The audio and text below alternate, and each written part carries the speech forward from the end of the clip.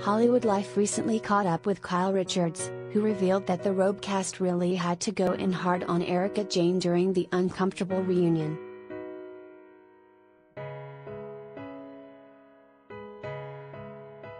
Part 1 of the 4-part Real Housewives of Beverly Hills reunion has come and gone, and no surprise here, but it brought the drama. Andy Cohen began to prod Erika Jayne about ex-husband Tom's legal troubles and alleged affairs, ending on a cliffhanger about Erika's faithfulness. Ahead of the premiere, HollywoodLife caught up with Kyle Richards to discuss the reunion. Per the RHOBH star, the cast had to go in hard on Erika, no matter how awkward.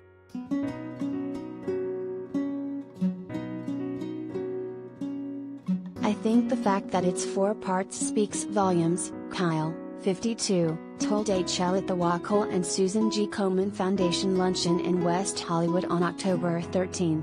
"A lot of questions get answered. Andy really had to go in hard on Erika.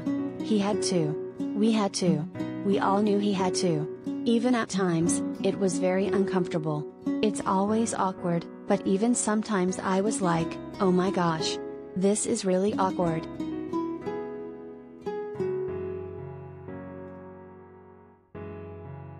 One of the revelations laid out in the first episode on Wednesday was that Erika's lawyers advised her to quit the show amid mounting legal troubles stemming from the lawsuit filed against Tom last year.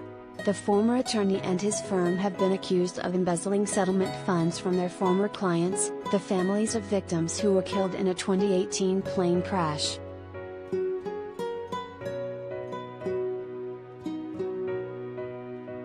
Erika told Andy she declined to quit, "Because I have nothing to hide. And they said, you know, this shit can get flipped around on you." She elaborated, "Everything can be parsed, twisted, turned and yes, possibly used against you. Whether it is true or not, it almost doesn't even matter at this point." While Erika admitted that she considered quitting, she said she wanted to honor her commitment.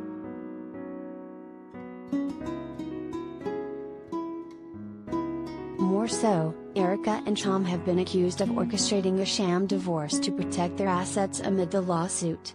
Confronting these allegations had been uncomfortable indeed, but Kyle assured HL that fans will be very satisfied with the remaining 3 parts.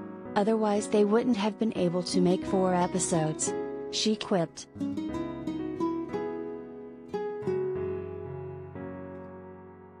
Following the premiere of Part 1 on Wednesday, Variety confirmed reports that Season 12 is set to begin production soon.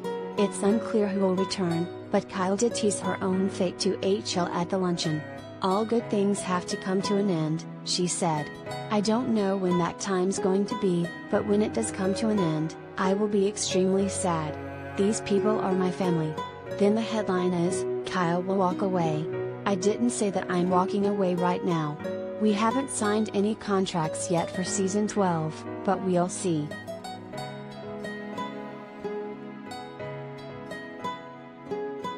Until then, Kyle will be devoting her time to causes important to her, including championing breast cancer awareness with Wacoal and the Susan G. Komen Foundation.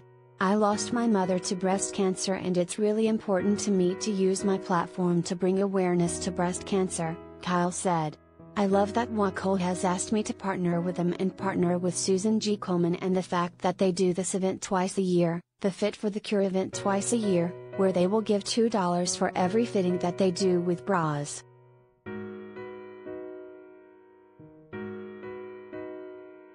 Even if they don't make a purchase, they give $2 back to the Susan G. Komen Foundation, which goes to breast cancer research," she continued. "To me, that's amazing.